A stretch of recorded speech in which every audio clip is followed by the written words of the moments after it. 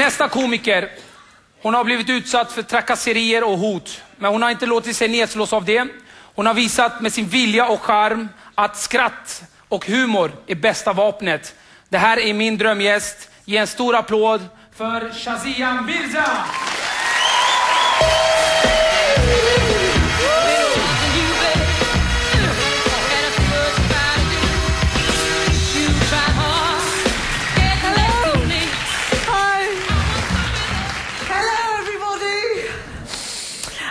It's really great to be here in Stockholm live. I'm from England, and in England we don't know much about Sweden. All I know is Sven-Göran Eriksson. So I came here with very low expectations. But you know, when I first came to Sweden, I got a lot of abuse. Like, I was walking down the street, and people kept saying that I looked like the elf from Harry Potter. Now, I was walking down the street and people kept shouting, Dobby, Dobby. Now, I thought, who the fuck's Dobby? So I went to watch the film, and I wasn't pleased. But you know, sometimes people send me hate mail. I get a lot of hate mail from Muslim men. I had this email last week. It said, you do comedy, you're a prostitute. Yes, I had to point out to him, you know, prostitutes earn more money.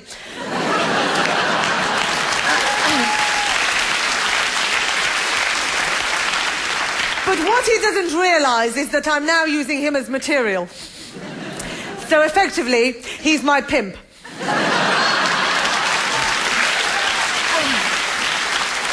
But you know, sometimes people ask me really silly questions, you know. They say to me, why does your mother walk 5 steps behind your father? And I say, you know, well, he looks better from behind.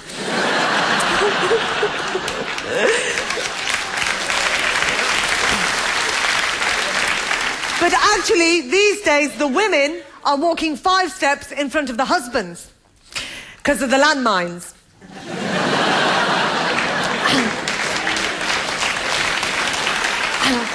Now, the thing is, I'm very lucky because in England, the women in my family, they're all Muslim and they all wear the burqa, and it's great because they all use the same passport. In fact, we've saved a lot of money, and my brothers have started to use my mother's pass now as well.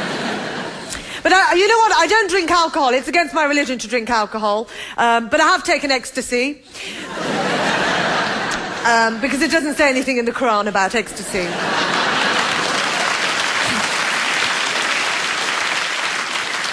But I went to America recently, not to blow anything up, just for comedy.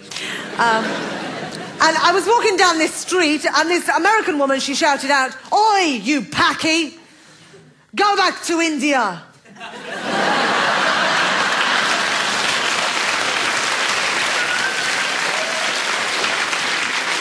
Now, I know that the Americans are bad at geography, but that is taking the piss.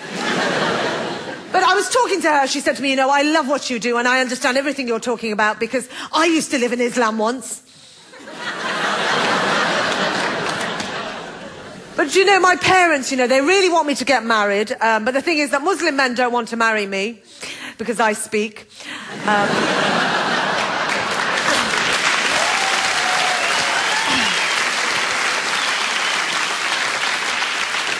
But I am quite looking forward to my wedding day, you know. I can't wait to meet my husband.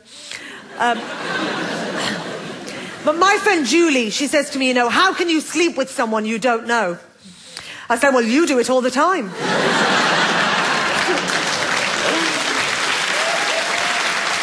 Well, I went to Denmark recently, and I got on the plane with my burqa on, dressed like this, and this woman, she refused to sit next to me. Obviously, she hadn't watched Harry Potter. So I said to her, I'm going to sit on this plane and blow it up, and you think you're going to be safer 3 rows back?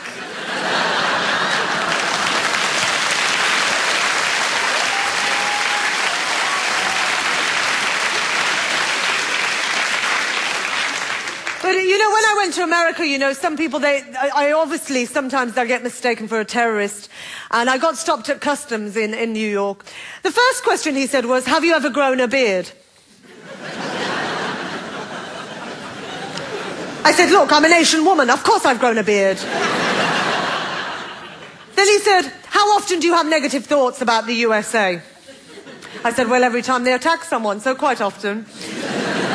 And he said, are you affiliated with oil or money? I said, I've got a car and I'm not poor. What, does that make me a terrorist? But you know, they thought that my mum was a terrorist. Now all she does is cook all day. What's she going to do, run a kebab through someone? Now, recently I was in the vagina monologues. Have you got the vagina monologues in Sweden, yeah? Have you heard of vaginas? Yes? Now, what happened was, Eve Ensler, who wrote the monologue, she asked me to write a monologue on Muslim vaginas. Because she'd written the book and there wasn't one in the book already, obviously. And she was scared to get killed, so she said to me, will you do it? And I said, yeah, all right.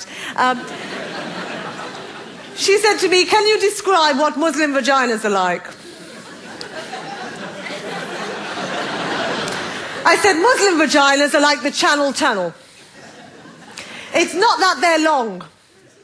It's just that there's lots of Taliban trying to get in. I've been Shazia Mirza. Thank you.